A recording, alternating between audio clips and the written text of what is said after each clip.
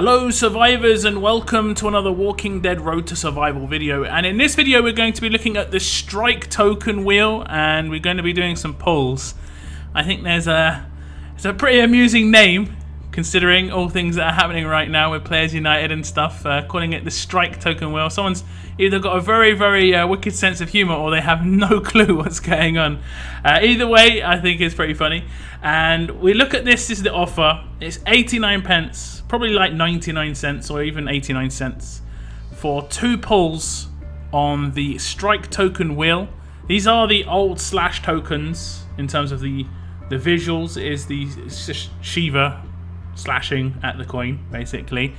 You only get 2 pulls, and the odds of getting something are very low. 1%, I believe, at an ascendable. Really low odds.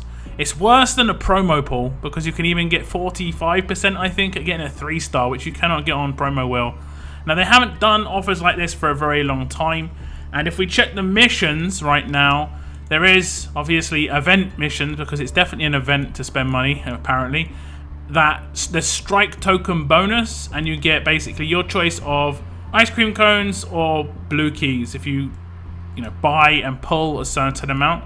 Now the first one is 3, so if it would have been 3 pulls for that 99 pence, that would have been that would have been good all round. It would have been fairly decent offer. I don't think this is a very good offer at all.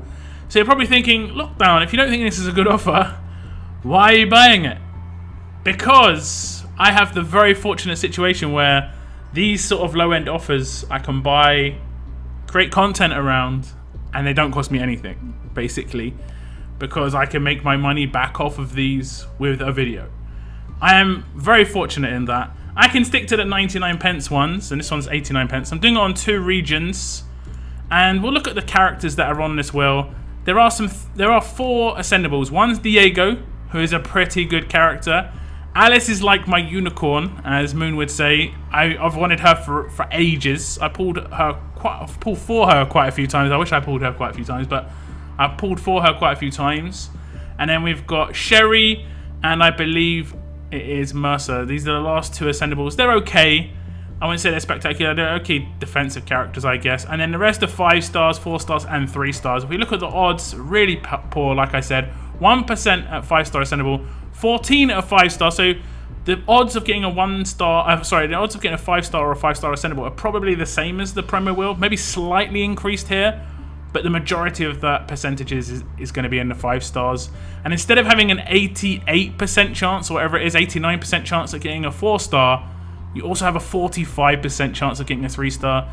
3 stars should not be on any of these wheels anymore. Definitely not. 3 stars are basically 1 stars in the 5-star era. Like, they definitely shouldn't be in here. They weren't in there in the 5-star era in terms of 1 stars went in the wheel, 2 stars went in the wheel. Like 4 stars, it would have been better if this was like, I don't know, 20% 5-star. I'd say the 5-star ascendable has to be at least 2%. Like, that's still less than the promo wheel, to be honest. The promo wheel, I believe, is 2.6 or something like that. Yeah, you're looking at 0.6 plus 1.5. Okay, so it's 2.1. It should be around at least 2%, I would say. And then 10% at a 5-star and then 88% at a 4-star. Yeah, these odds are terrible. I wouldn't recommend pulling. I've got 2 pulls on each of my regions. We'll try and pull on someone nice, someone I'm feeling it on. Now, if I get a good pull, it doesn't mean that this is suddenly a good wheel. It just means I've been lucky. The odds on this wheel are very bad. Who are we going to pull on? Okay, we'll pull on Sadiq because he's Telltale. This is Telltale Sadiq. We see if we can get anybody. We can get Clementine. Oh, we get Lily. For a second, I thought that was Sherry.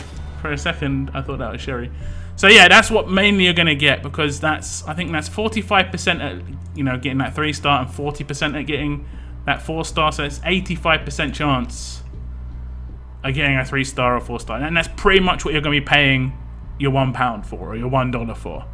So whether you think that low end is worth the risk, it probably isn't. Even with that lower price, I don't think it's worth it, in my opinion. I'm going to switch to my other region though and see what we can get there. Okay, in the other region now, I'm going to put on that Tyrese.